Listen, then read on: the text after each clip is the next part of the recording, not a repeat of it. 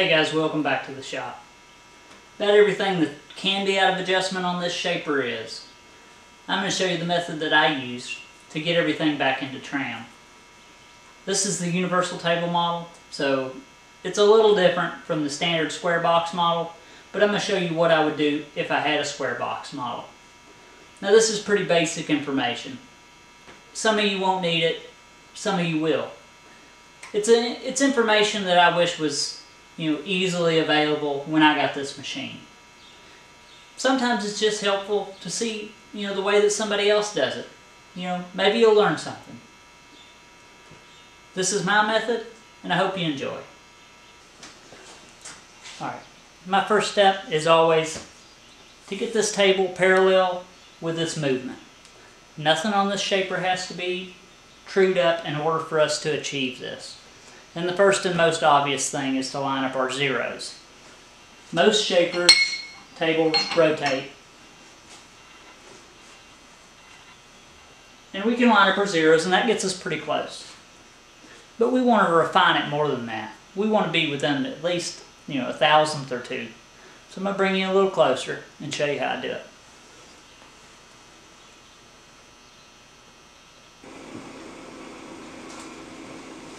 Okay guys, we've zeroed the marks on the front of the table.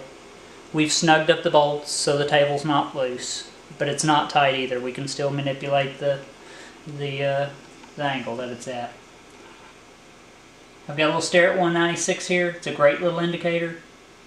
Comes with the whole kit comes with a little C-clamp and all the snug and everything that you need for a shaper, and it's a really great little setup for the shaper in my opinion. Got a little button bottom on the end of the plunger here that allows it to easily travel over the T-slot slots. So that's one I use, and I really like it. We've got about 10 thousandths preload on it, just because we don't want it to go too far down in these slots as we cross over them. So we've brought it down and we've zeroed it on one side of the table, and we're going to move across the table and see what our difference is.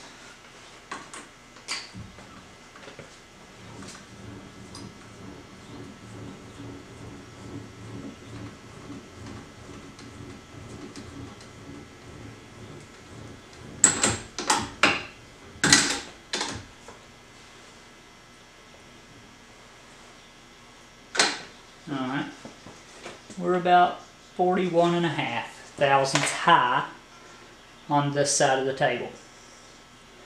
So we're going to lower this side of the table, but we're not going to lower it. We're going to lower it about, half of that. So about 20 3/4.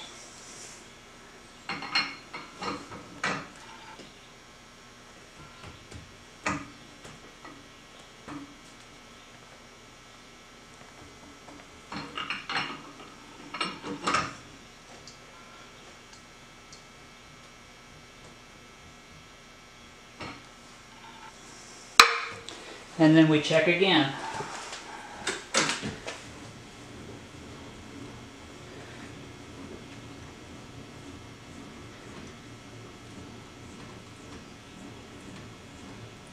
We should have zeroed, but we were within a thousandth or so. Let's go back to the other side.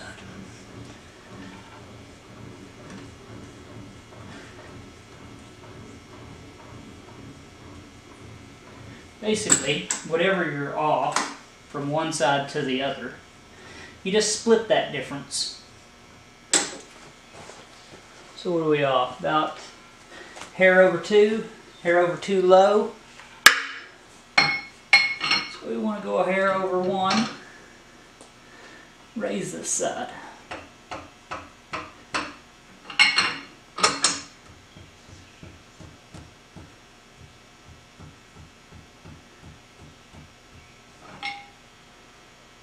And, rinse and repeat, basically, until you get 0.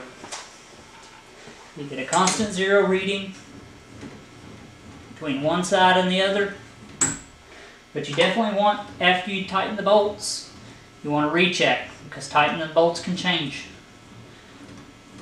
You can definitely change your reading.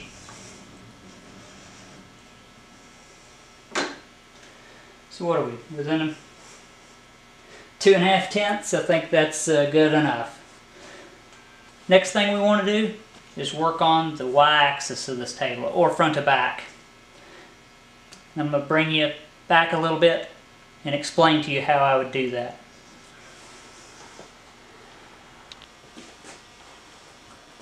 Okay, we're happy that our table's good left to right. Next thing we want to do is get it true front to back.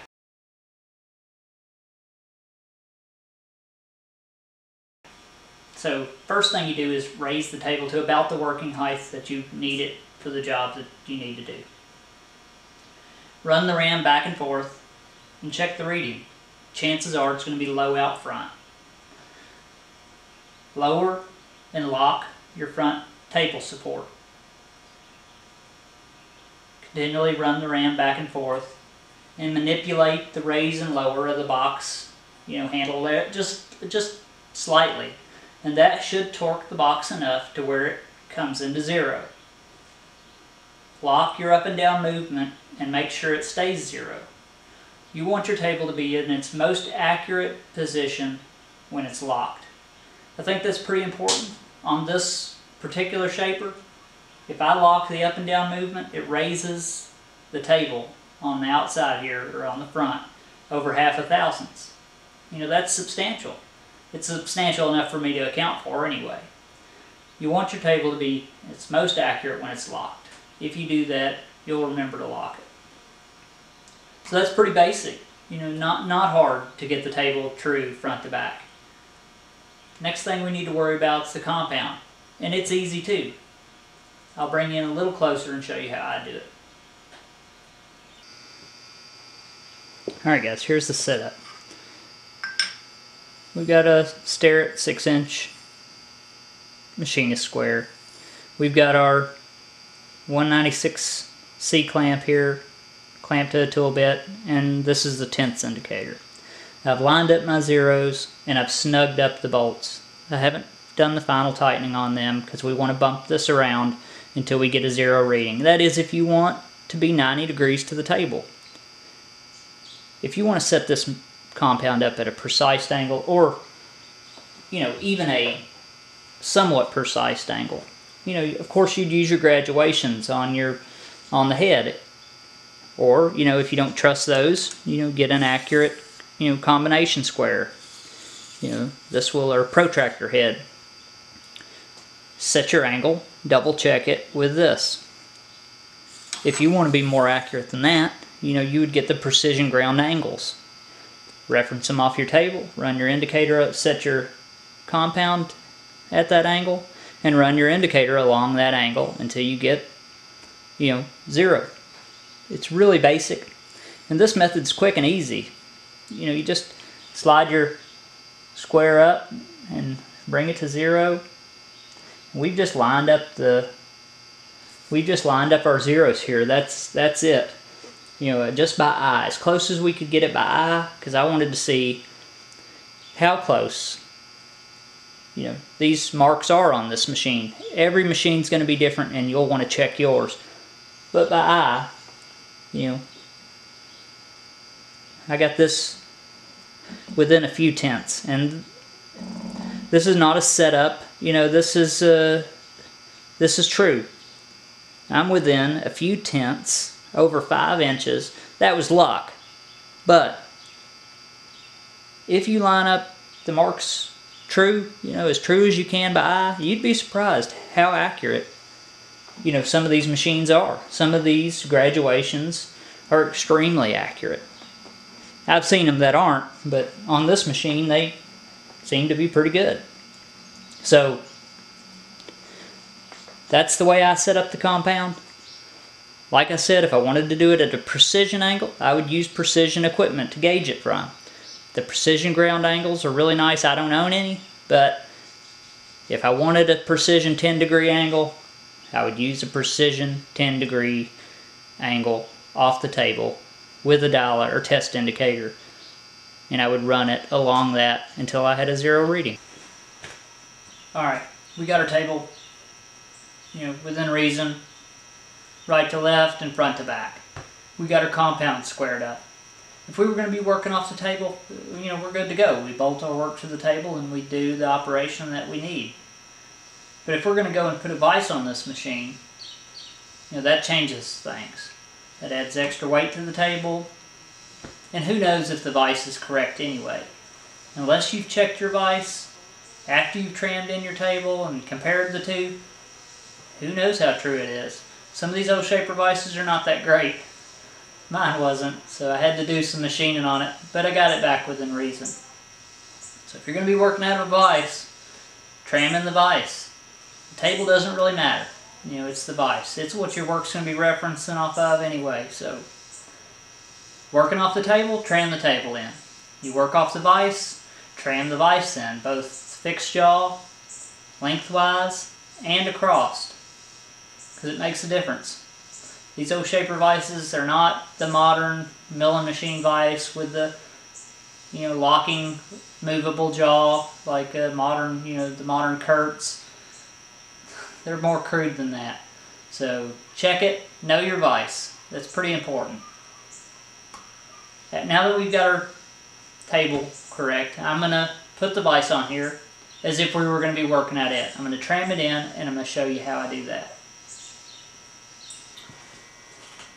We got our vise on here now, and it's loose. I like to set my fixed jaw, you know, if the work allows, to where the fixed jaw is parallel with the movement of the ram of the shaper. Everybody's got their own preferences to, they like to work against the fixed jaw, you know, it's the most stable and whatnot. The reason that I like to set my fixed jaw to where it's parallel with the movement is because more than once, you know, and I try to do my best to, you know, make sure everything's secure, tight, and whatnot. More than once I've left the tool bit loose in these machines. You know, you're doing a fairly complex operation, you've got multiple cutters, you know, for, you know, right angles and finishing and whatnot. You lose your cutter, or you leave your cutter loose, you stick it in there by hand, you know, you tighten it, and then you go about some other operation because you haven't quite set it up yet, well, you forget. And if this vise jaw or the, you know, vise was perpendicular to the movement and this tool bit dropped below the vise jaw, you know, in this machine anyway, you know, a 5/8 bit is small. You know, you're talking 3/4, an inch even piece of tool steel, something's going to break. You know, even a 1/4 inch piece. You know, that's a, you know, you're talking about flying shrapnel, possibly damaging the machine. It's just, to me, it's not worth it. If the work allows, you know, I like to work with my vise jaw parallel to the movement of the ram of the shaper. Just a little, you know, just a little personal preference, but it is, that's the reason. If I can get away with it. First thing that I usually do, or the first thing I always do, this is real basic stuff here, is 0 and then run the indicator along, just like you do on a milling machine. Indicator in the ram of the shaper, back and forth, adjusting to 0. You want to snug your bolts first, you know, and just tap it around. That's the first operation. I'm going to set that up, and I'll bring you in and show you.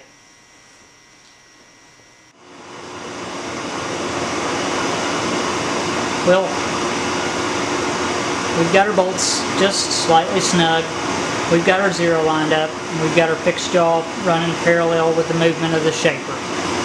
We've got our little tense indicator here, and we're going to just run it up and down and bump this vise around until we get a 0 reading, or at least as close as we can get to it.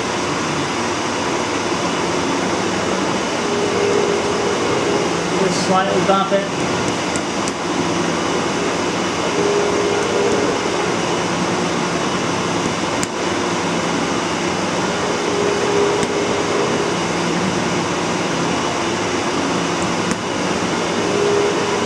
Just try to get the best reading that we can.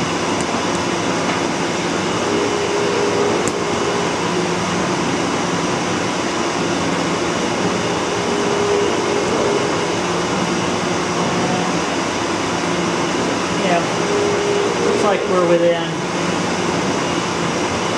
about a 1/2,000th or so, and that's about as good as it gets on this machine. And all we did was just bump it around, and now we'll tighten these bolts and we'll recheck.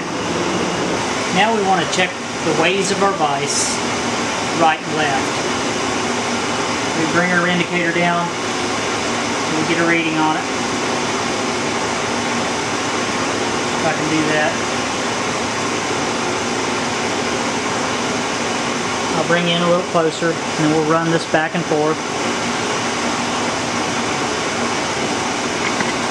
Get a better view of the indicator here. This is a 10th indicator.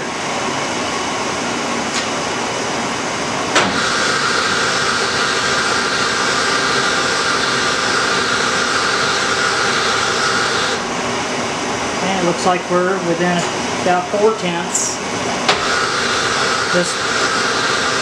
This vise was machined by me after the table was trammed, so I haven't done any adjustment to the table.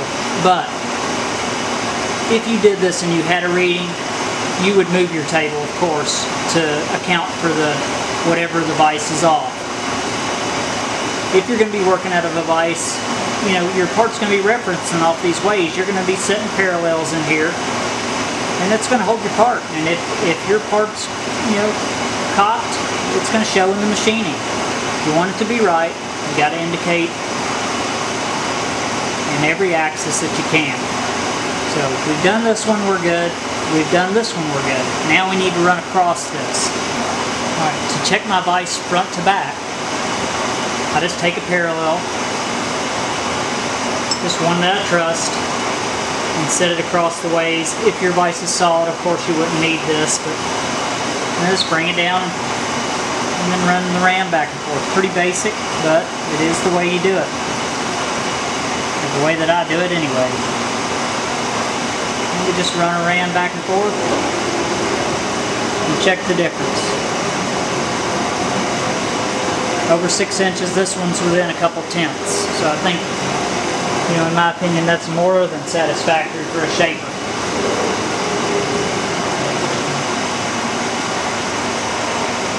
And if it was out, of course, in my opinion, you would, you know, torque the table with the raise and lower handle while having the foot or the table support down and locked, just like you would if you wasn't running a vise.